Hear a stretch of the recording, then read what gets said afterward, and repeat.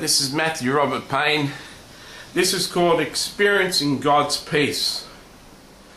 I'm not sure if any of you come from a background of drugs. I didn't have much of a background of drugs, but I did experience with marijuana. And smoking marijuana brings on a certain comfort, a certain peace, a certain mellow feeling. The best that I can describe God's peace is like a heavy stone of marijuana. Things are just cool, baby. Things are just peaceful. It's just so sweet. Satan always counterfeits the real things of God. The joy of the Lord and the anointing of the Lord, a heavy anointing of the Lord, is just like ecstasy tablets. Experiencing the peace of God. I've been under such peace of God has dropped on my life that I couldn't stand up. I just couldn't stand on my feet. I was so overwhelmed with this peaceful feeling. How do you experience God's peace? What is the key to experiencing the peace and presence of God?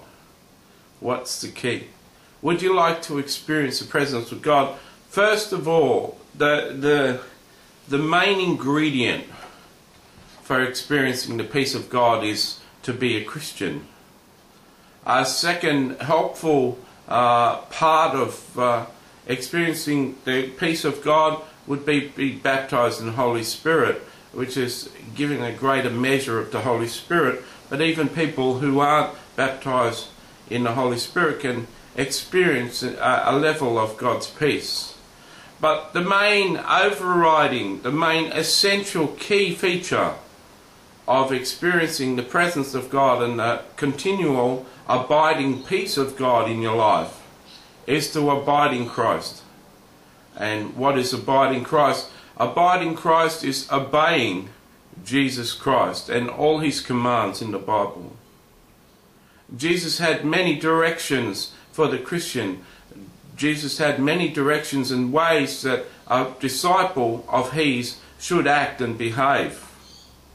And if you behave and act in those ways, if you don't sin against God and you don't sin against men, if you act in love towards God and to all your fellow men, and you make a practice of acting in love toward all your fellow men and God, if you live in a life of holiness without much sin in your life, if you walk in the Spirit, like you get directions of the Holy Spirit on what to do on a certain day and a certain time, and if you do those things and walk in the Spirit and obey the Holy Spirit, if you obey the commandments of Jesus in the Bible, set down in the Bible and other places in the set down in the Gospels in the Bible and other places in the Bible, if you obey what's set down in the Bible and you obey the directions that the Holy Spirit gives your personal life to do, take that job, do that thing, speak to that person,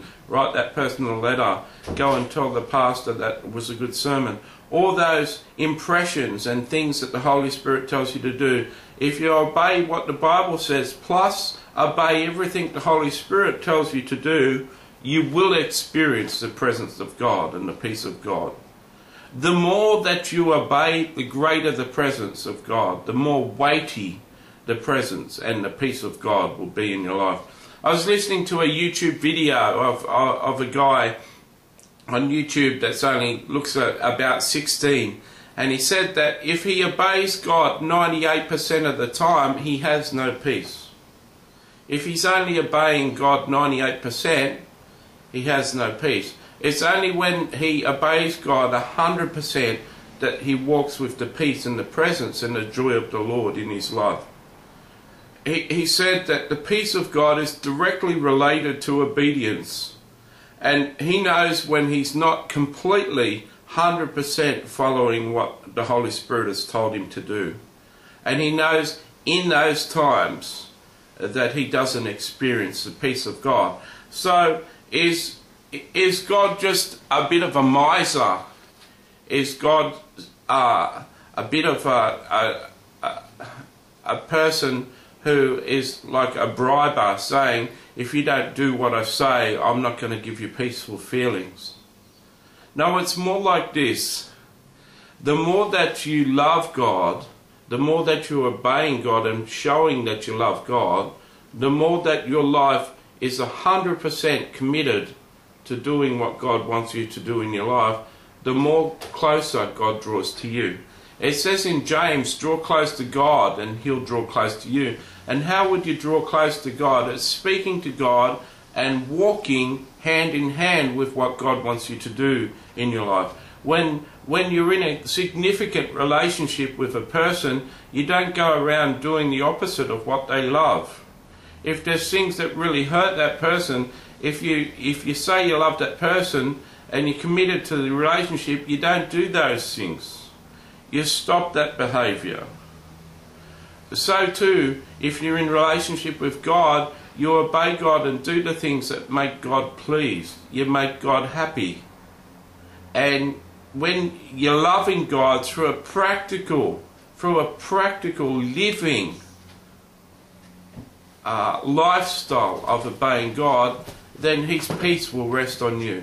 It's like, I want to do everything. There's nothing I don't want to do for you, God. I'll do anything for you. And He says, really? And He starts to tell you things that He wants you to do that are hard. And you do them, and you jump over those hoops. And you go through the hoops, and you jump over the barriers. And it gets harder and harder, and He tells you to do harder and harder things. And you keep on proving to Him that you love Him. He brings suffering into your life. He allows suffering and destruction and all sorts of trials and persecutions in your life. And you go to church and you're crying and you're praising Him and saying, I love you regardless of how bad my life is. I'll always love you. I'll always obey you. It doesn't matter how bad things get. I'll always love you. And it just melts His heart. You know, someone who's done really wrong by you, when you forgive that person and you don't hold any animosity against that person, the person loves you even more. Well, the same is true when life and circumstances really afflict us and persecute us on earth. God is in a position where if you hold it against Him, your relationship is going to suffer. But when He sees that you don't hold it against Him and you're broken and you're crying and you push beyond measure and you hold your hands in the air and you just weep and praise Him and say, thank you for loving me. I love you. I'll love you to the end, no matter how painful it is. It just blesses God's heart and He rains down His peace and His joy on you. I hope that you understand that it is true that you can experience the peace of God. You can walk through each day as though you're stoned. You can walk through each day on a spiritual high. You can be going through tremendous suffering and tremendous hard times, tremendous trials. You can be getting all sorts of affliction and attack from other people and very much be at peace. And walking with a strong dose of peace. Just like being on painkillers, on heavy medication and heavy anaesthetic, being doped up on morphine, you're sort of not really there. You're so full of the drug that you're just sleepy and tired. Well, you can be so full of peace that you just it's like you're doped up on something. And I want you to experience God's peace, and you need to spend time with God. You need to start to obey God, and you get to know Him and do everything that He tells you to do.